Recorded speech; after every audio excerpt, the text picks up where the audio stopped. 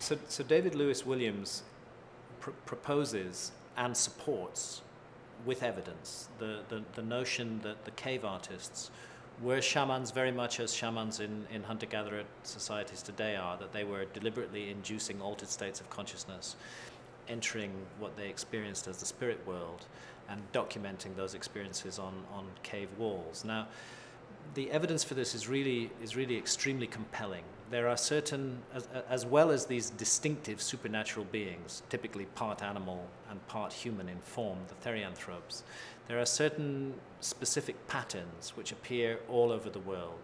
Zigzag lines, internested curved lines, starbursts, dots, grids, grid patterns, all over the Cave of Lascaux, for example. You'll find two ibexes facing each other with a square grid in between them with parallel and vertical lines drawn in. You find exactly the same device on the walls of rock shelters in South Africa. Not only are these two cultures distant geographically, they're also distant in time. The painting from South Africa may be only 2,000 years old. The painting in Lascaux is 17,000 years old, but the imagery is identical.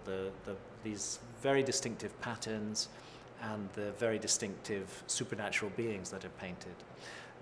You can get exactly the same experiences reported by modern volunteers in lab work using hallucinogens. And we have a name for these patterns. They're called entoptic phenomena or phosphenes. And there's really charts of the most common ones. And you can take one of those charts from modern volunteers, go into a cave, and you're going to find exactly the same patterns. So it's really not, once you've done that work and compared the imagery, it's really not difficult to accept that it must have been what the ancient artists were doing, that they were experiencing altered states of consciousness. Now, David Lewis Williams himself does not suggest what the agency was that was introducing the altered state of consciousness, and we know that there are many ways to do that. It could have been done through dancing. It still is by the Kalahari Bushmen in southern Africa. They do a trance dance where they dance 12 hours at a session, round and round in a circle around a fire, until they start to sweat and shake and eventually fall to the ground and experience their spirits leaving their bodies and traveling in the spirit world. Exactly the same kind of experiences are induced with ayahuasca in the Amazon by shamans.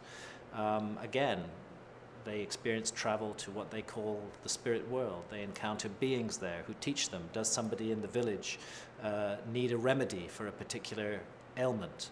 The spirits will tell the shaman which plants to put together to provide that remedy.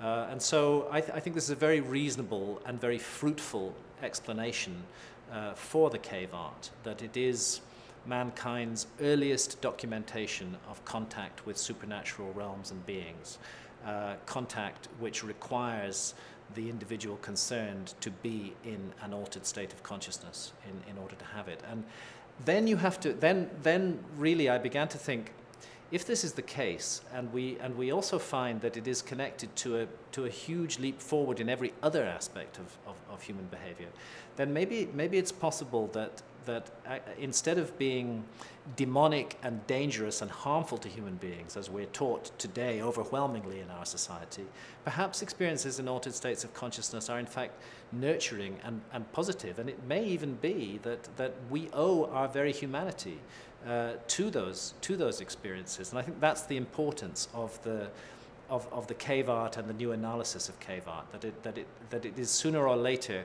going to force us to reconsider our attitudes to almost everything. It might not be too far-fetched to say that in the society that we live in today, which is so negative about such experiences, by accepting that negativity, we may be denying ourselves the next step forward in our own evolution. So important issues are raised by this. And I began it really with a question about the mystery of human origins. It led me to altered states of consciousness, and then because my own background is in journalism, and I feel it's important to experience what I'm writing about, I had to have those experiences myself as well.